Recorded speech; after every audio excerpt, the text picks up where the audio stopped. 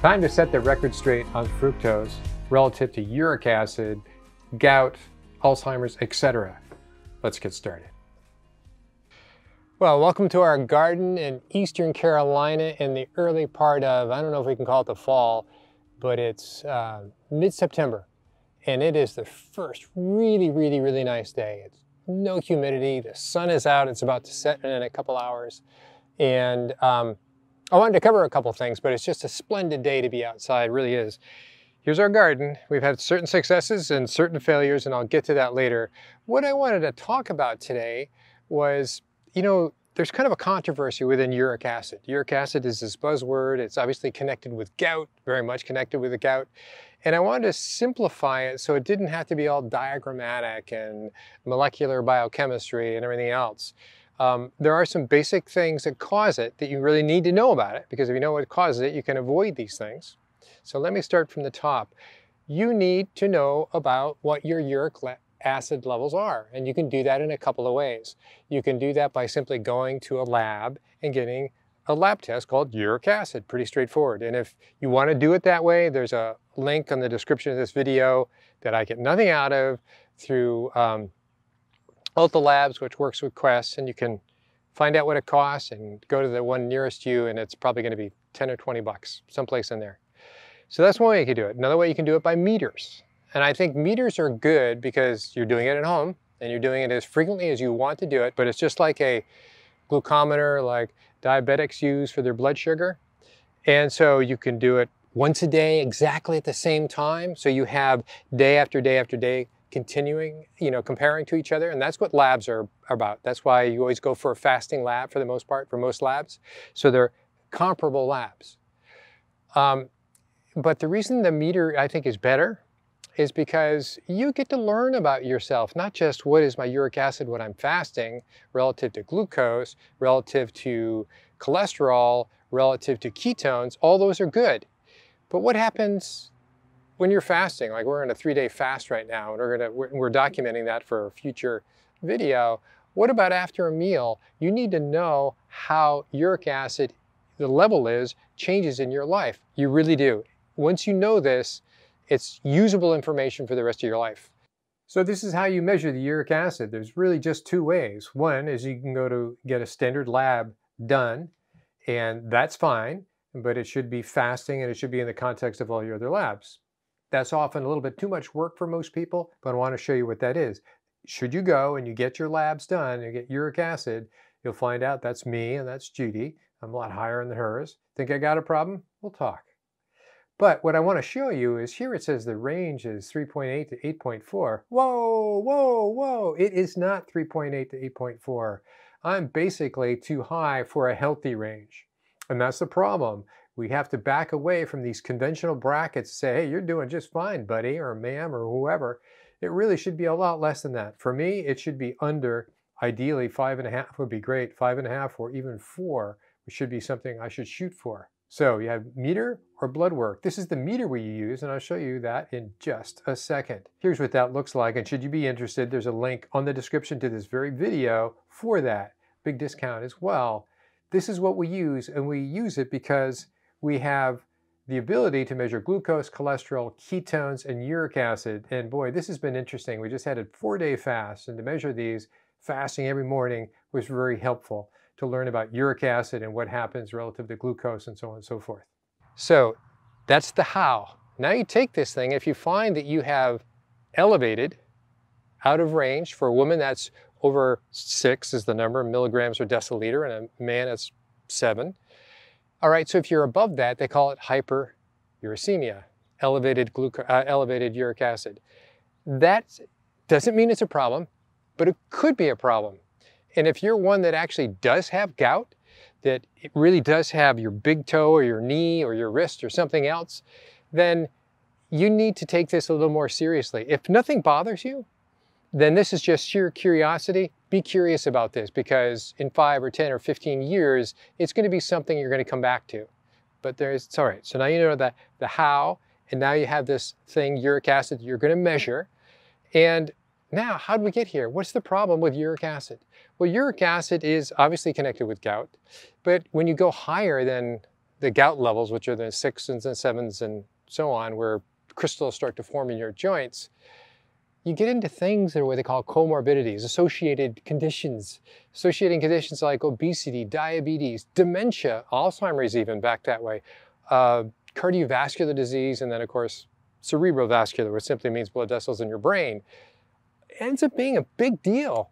And even you can go into osteoporosis, but it's not so black and white there. A little more complicated, so we can't sort of say, hey, it's directly associated with osteoporosis, therefore pay attention. Pay attention anyway.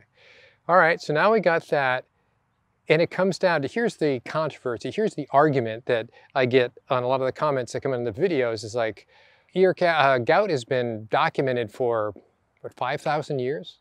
Back in Egypt. So what did they eat in Egypt 5,000 years ago? To give us a little context around that first documented case of gout, aka elevated uric acid. All right, so what we have is about 2,000 years ago, they had a diet of whole grains, plant oils, fat, bread, lentils, cottage cheese. Interesting, it's cottage cheese, not just cheese. Cakes, onions, meats, dates, melons, milk production, figs, ostrich eggs, almonds, peas, berries, olives, pomegranates, grapes, vegetables, honey, garlic, and other foods. The Egyptian ate a variety of grains. Barley was primarily used for making beer. That's what you see over here. Let's slide down. Feel free to read more about this, and it is fascinating. Down about 5,000 years ago, 3,000 years before this reference, right? So this is the time of Christ, BC. This is really 3,000 years before that. So we find, because 4,900-year-old tomb of King Aha had 3 chambers and was stocked with oxen meat, water birds, cheese, dried figs, bread, and many vessels of beer and wine for the afterlife journey. So clearly alcohol was something for them. So what did they drink 5,000 years ago in ancient Egypt? Brewing dates from the beginning of civilization in ancient Egypt, and alcoholic beverages were very important at the time. Egyptian brewing began even about 1,000 years before where we're looking into. Its ruins are the world's oldest brewery and capable of producing up to 300 gallons per day of beer. Symbolic of this fact was that many gods were local and familial, and Uric, I'm probably pronouncing that wrong, was worshipped throughout the country. Uric was believed to be the god of the dead, of the life, of vegetable regeneration, and of wine, not of beer. And I don't know if they discovered distilled liquors there, but they had beer and wine. Both beer and wine were deified and offered to the gods. Pretty impressive, huh? So was alcohol really that big of a deal back then? Cellars and wine presses even had a god whose hieroglyph was a wine press. Ancient Egyptians made at least 17 different types of beer. Do you know of any brewery have 17 types of beer? Maybe now, some. And at least 24 varieties of wine. Holy smokes, this is a big deal. The most common type of beer was known as HQT, and it was the drink of common laborers. Giza pyramid builders were allotted a daily beer ration of 1 1/3 gallons per day. Alcohol beverages were used for pleasure, of course, nutrition, medicinal, ritual, remuneration as form of payment, and funerary purposes. The latter involved storing beverages in tombs of the deceased for their use in the afterlife. So there you go, 5,000 years ago, Egypt.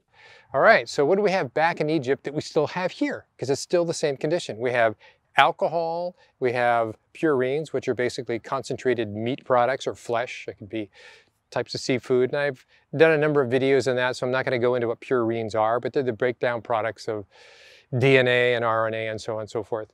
A lot of proteins. Okay, so we had that 5,000 years ago. We have that now. Henry VIII had it. Leonardo da Vinci had it. Laurence Olivier had it. Thomas Jefferson had it. Benjamin Franklin, of course, had it. So what did they have? They had the alcohol, they had the purines because they could afford it. It was an affluent thing to have. But what else did they have? They probably had a lot of sugar, maybe. Sugar wasn't so much in vogue in Egypt, so that's iffy on that scenario. But the story now is, wait a minute.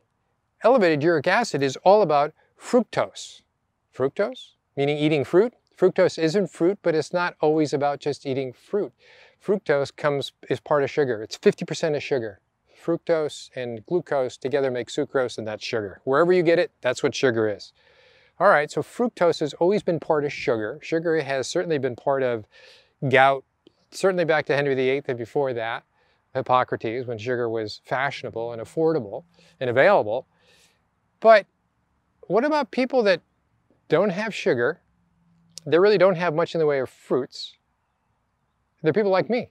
I'm not a fructose kind of guy, and that's not a story for me. But it is a story for most people, because when you look at labs, which we'll do in future videos, and I've done in past videos, when it gets to the point that you have diabetic or obesity, people have elevated glucose now. So elevated glucose, which means elevated insulin, what happens is that drives the glucose to be converted to fructose. So now you got an artificially, if you will, endogenously made fructose, and the liver has to deal with that. The liver has to break down the glucose. It was first a good thing, about, I think it was nearly 14 million years ago, right? We're all there, weren't we? But that's when we got the mutation that allowed us to eat more things. We started to be able to eat fruit back then. And so fructose wasn't a toxin. We could make it, we could detox the fructose and turn it into glucose, which was the fuel for our body, still is the fuel for our body. But what has happened in that is that when people now have a little fructose from either they're eating fruit, which is really not that much for most fruits, and there's exceptions of course, and they're bringing in, they have sugar in their diet, processed foods a lot, they now have a lot of fructose that comes in directly, and fructose that the body is trying to get down the glucose.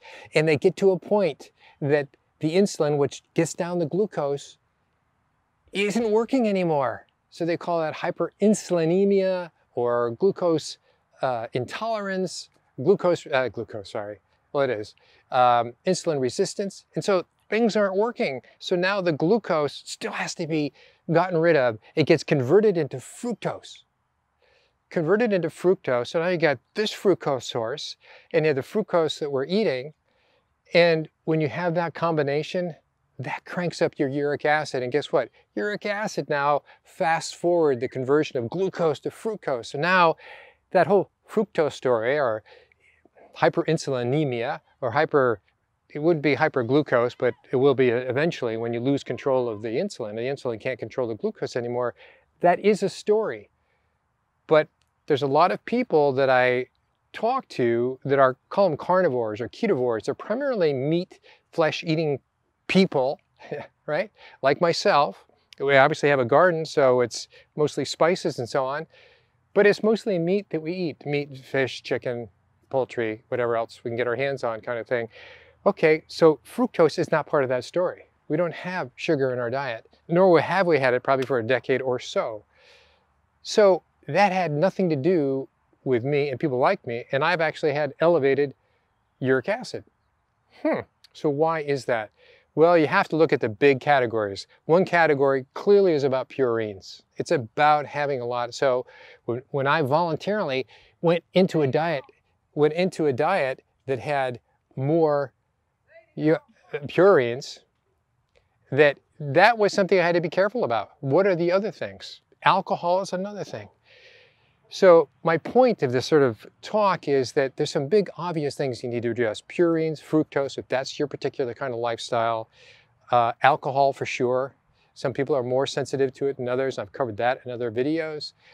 But those are the big top three. So what do you do about it? What are things that you can do that are kind of make common sense and have kind of existed, call it for 1 million years?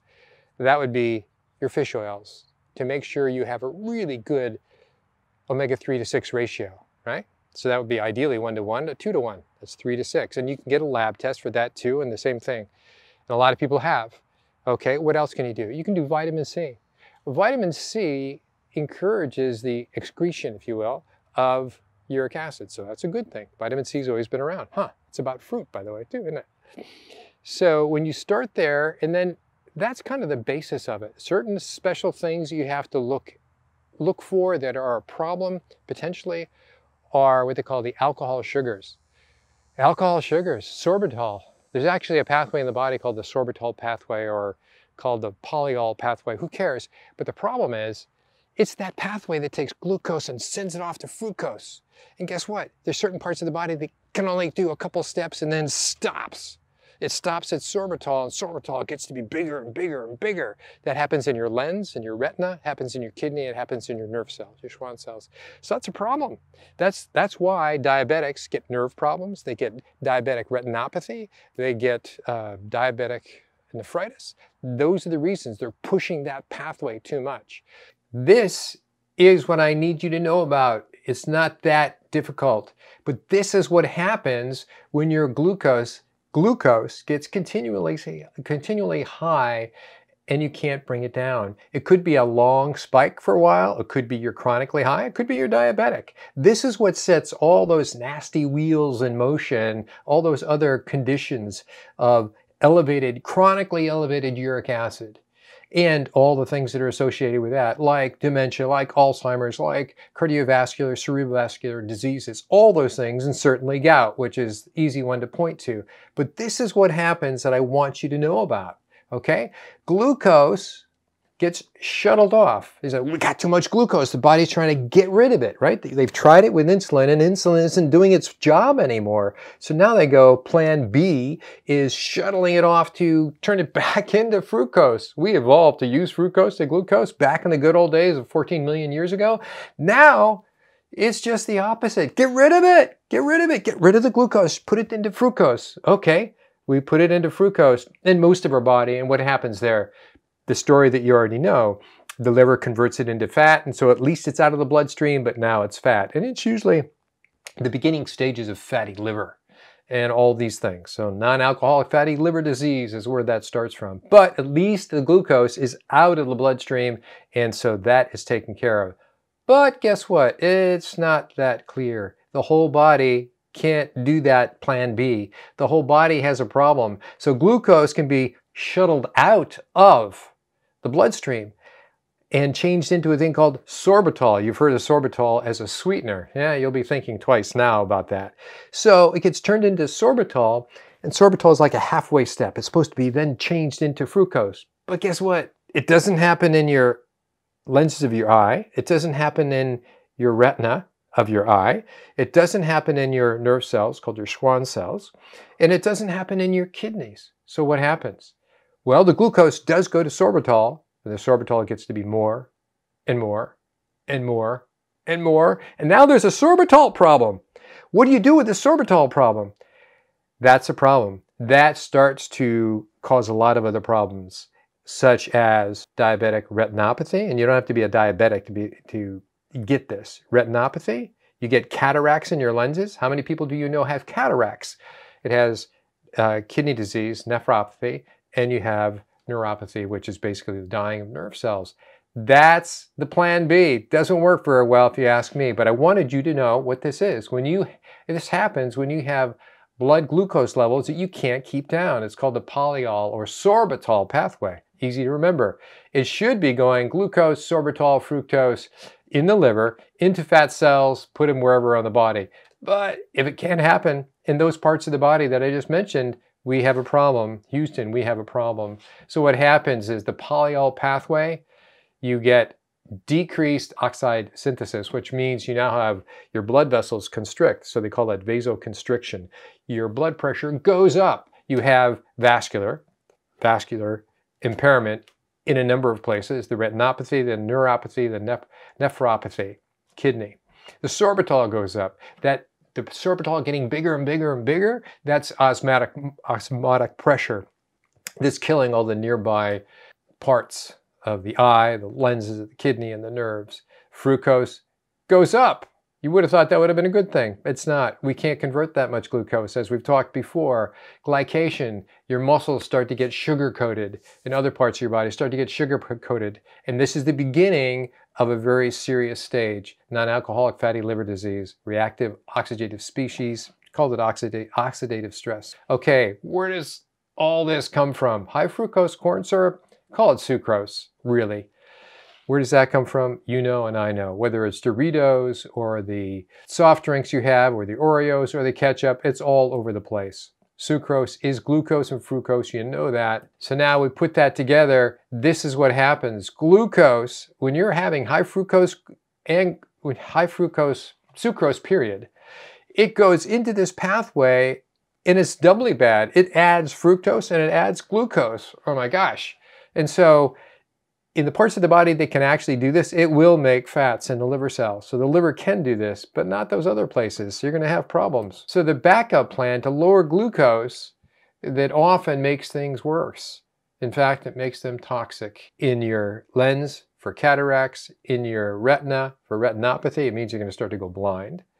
And in your kidneys, that's where you get kidney disease, and in your nerve cells, neuropathy. The tissues cannot convert glucose to fructose. Another illustration. It's supposed to go from, in mammals, glucose to fructose. Great, a little bit, we can use it.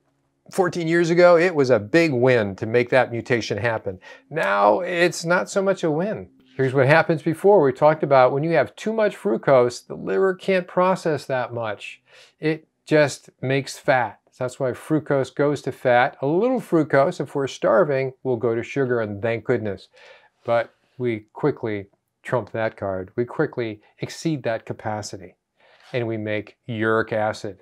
Fructose raises uric acid. This has been known since the 60s, so this isn't headline news. This is just now making it to the public. Examples with foods. So if you just have a fruit and you measure your uric acid, that's why I'm all about measuring uric acid. Monitor yourself. Know who you are and know what your levels are. This is not a problem for everybody. This is not saying bad fruit, don't have fruit. This is saying where are your levels, and this may be a variable that you need to address. So basically, the fructose part of fresh fruit, 10%, dried fruit, 40%, table sugar, right? The glucose, fructose, 50%, and corn syrup, 55%. All right, plan B doesn't work in some parts of the body. These specific tissues can't convert sorbitol to fructose, as I've told you about. It's supposed to go glucose, sorbitol, fructose, boom, and we're done. But it gets blocked. We have what they call osmotic damage, and it makes for cataracts, blindness, retinopathy, neuropathy, and kidney disease. So the effects of the polyol pathway activated by persistent high glucose, and you're saying, well, I don't have glucose. Well, let's look later. We're going to look at some labs. So the activation of this particular pathway, or the sorbitol pathway, induces a lot of sorbitol. So it's going to make you think about maybe sorbitol is not the best sweetener. It's a sugar alcohol for sure, but maybe it's not the best sweetener to have if you have an issue with blood sugar control. Even though it's supposed to be, no, it doesn't increase your blood sugar. No, it doesn't increase your blood sugar. It increases your fructose and da-da-da-da-da-da-da, right? And it causes blindness and all these other things. Increases the fructose content, increases your oxidative stress. The consequences are retinopathy, cataracts, neuropathy, and nephropathy. The remedy is low fructose and low salt. Another inconvenient truth about hyper-elevated uric acid. High sodium increases fructose. High sodium increases fructose. Another thing that increases fructose from glucose via the polyol pathway. Fructose increases uric acid. You already knew that. Here's the studies if you want to look those up. So do you know of any foods that are high in both sucrose, which is glucose and fructose, and salt? Of course you do. They're all the processed foods. Salt and sugar go together in most foods, a lot. So the conclusion is, the studies suggest that simple dietary measures, such as reducing salt with or without restricting fructose, can increase mitochondrial DNA, that's a good thing, to improve the markers of oxidative stress. In other words, you can turn it around by dropping the fructose and dropping the salt. I'm not going deep into the salt aspect, just going to tell you about it. But there's a study if you want to read about it. This is the goal. So who cares about this really anyway? This can't be you, right?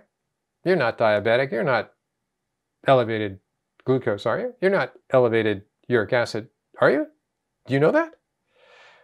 Or can it?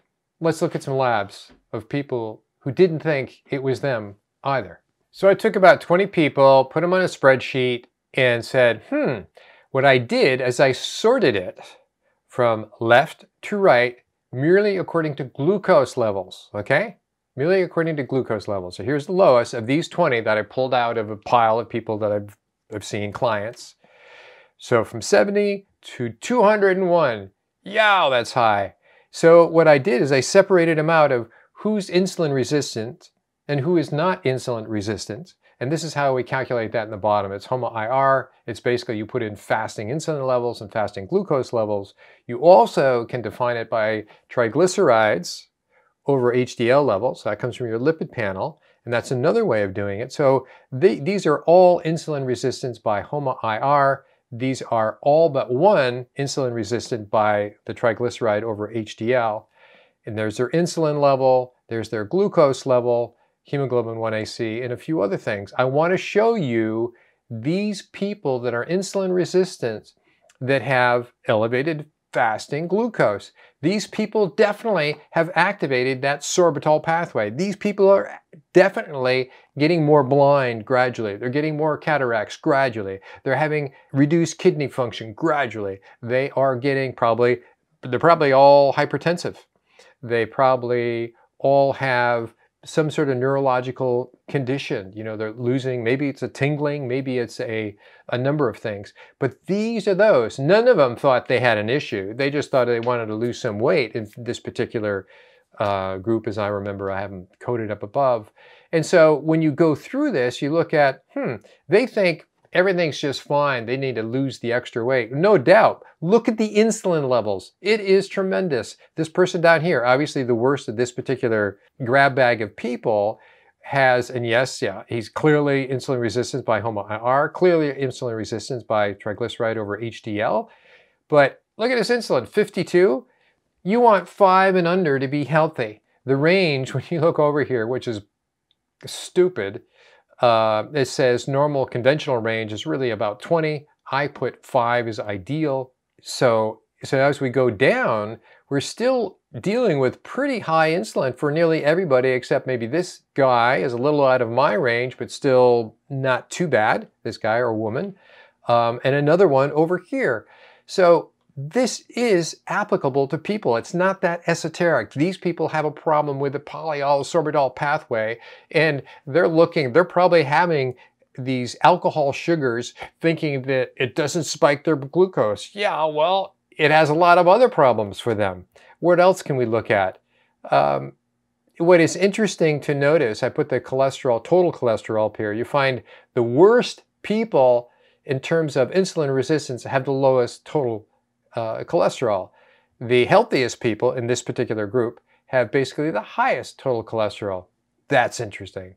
What I want to say is this does affect everybody, and it is something you need to be aware of. If you're this person, man or woman down here, well, then they're good. They don't need to pay attention. Maybe they had no issues at all. But to understand where you are now, and every so often check in on it. If it is high, there's things you can do. To summarize, start with identify what your levels are. Get to know that. Look at the big things in your life. Don't get too esoteric. So is it the alcohol? Is it the purines? Is it the fructose and processed foods and the sucrose? Those are your top 3. When you back down from there, things like xylitol, which is a sugar alcohol, and certainly sorbitol, sugar alcohol. Those are things you need. If your levels are high and if this is a problem, address those. If it's not, lucky you, it's not a problem. Other things, if you're a liver lover like me, I love it. I can have too much, that's vitamin A. Too much vitamin A clearly is going to crank up my uric acid. So I wanted to give you sort of a conversational list of what to do and not make it so complicated. Measure it, acknowledge what your lifestyle is in terms of diet, then address those things, and then measure again and let that take a couple months to change. Till next time. So if this is something that you're interested in, that is a topic that I obviously go deeper in terms of labs, in terms of how to do it, in terms of why you would want to do it, various topics, as you've seen that I've done in the past, then please let me know below in a comment. Till then.